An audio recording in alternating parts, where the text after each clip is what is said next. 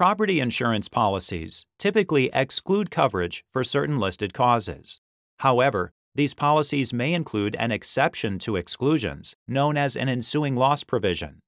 This provision provides coverage for subsequent covered losses, even if the loss originated from an excluded cause.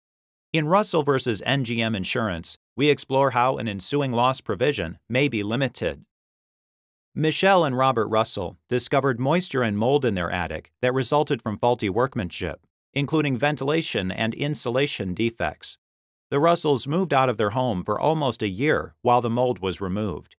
Later, the Russells submitted a claim under their homeowner's insurance policy with NGM Insurance Company, seeking coverage for the loss of the use of their home during the mold eradication process.